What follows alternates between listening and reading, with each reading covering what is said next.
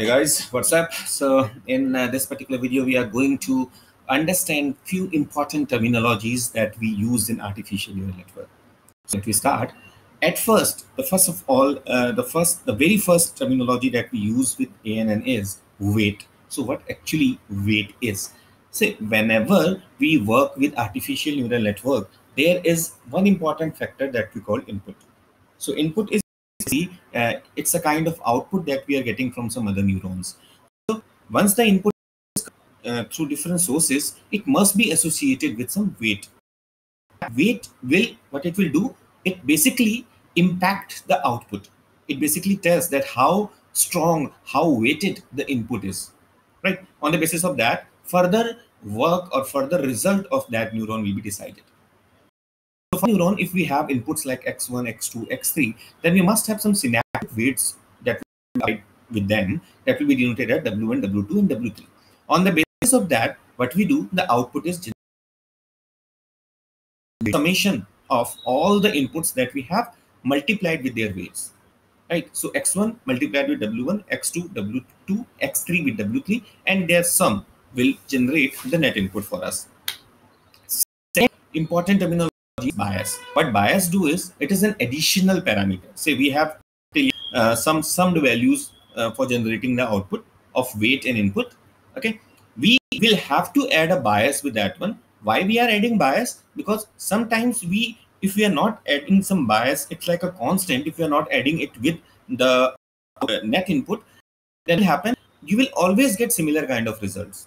Okay, that will be a poorer fit, like what we do with like you can see this example, right? X plus c, this is a straight line equation. Why we are using c here? Because if we use c, what will happen, result will always, the line will always go through the origin 0 0. That we don't want in case of say training a machine. So what we have to do is we have to add an additional constant, some additional parameter, that is called bias. Why I'm calling it constant? Because every time bias value will be 1. Okay, its weight could be different, so it could vary, but bias internal value will always be 1. So as you can see in this diagram, we have a bias with value 1. It will also have a weight associated with that one.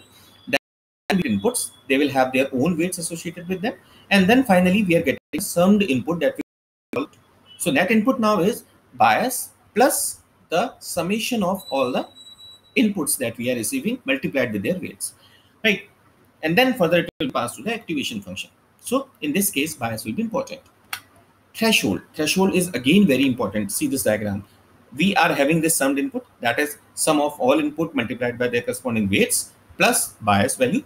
And this net input is going to be passed to an activation function. This activation function basically will decide either that it is receiving by the net input that this neuron is generating, if it should fire or not.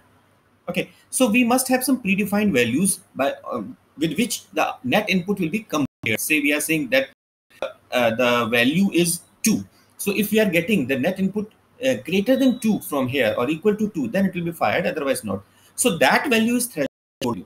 That is basically a value that will either if the net input for that neuron is greater than or equal to 2, then it will be fired, otherwise not. Okay, so as you can see, if f net is 1, if net is net input, if that is greater than equals to theta, then okay, it will be fired. If it is less than theta, then -1, that means it will not be fired. Okay, so what basically will happen, a comparison is made between the calculated net input and the threshold to obtain the network output, right? So this comparison is important, and we will use activation function. Is another terminology that we call learning rate, right? What learning rate is? It is denoted by alpha. And why we are going to use it? We are going to use to control the amount of weight adjustment at each step of training. So whenever we are training the machine, in every step we have to adjust the weight, right? So how, if we are adjusting the weight, how we are going to control the amount of weight that is going to be adjusted? For that, what we will use is the learning rate. So for example, a child, you have a child, you're showing him a red furred cat, okay, so, orange furred cat, and you the baby is going to see 1 2 3 4 5 6 up to 10 orange furred cat.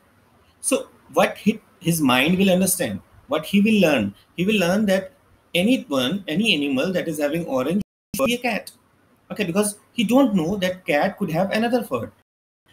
After some time you are going to show him that there is another cat which is having black fur, then the way the boy or the girl is going to learn that a cat may have other colors also.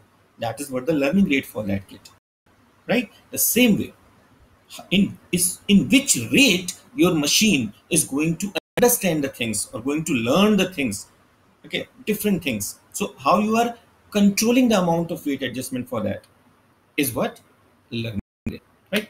So guys, thank you very much for listening. In later videos we are going to put some other important terms, other important topics of artificial neural network. Till then, keep watching and subscribing. Thank you very much.